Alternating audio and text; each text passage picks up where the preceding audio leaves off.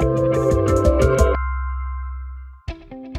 everyone, my name is Xavier Morera and welcome to my course, Take Control of Your Big Data with HUE in Cloudera CDH. Have you ever noticed how different it is to work with many of the Hadoop top-level projects?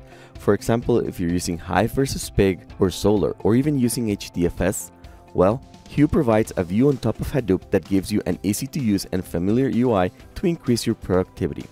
In this course, we're going to learn how to leverage Hadoop using a relatable data source, Stack Overflow's data, which will help us understand programming history. Some of the major topics that we will cover include working with the major components of a cluster like HDFS, jobs, scheduling, and using several platforms like Pig, Hive, Impala, Solr, HBase, and some Spark.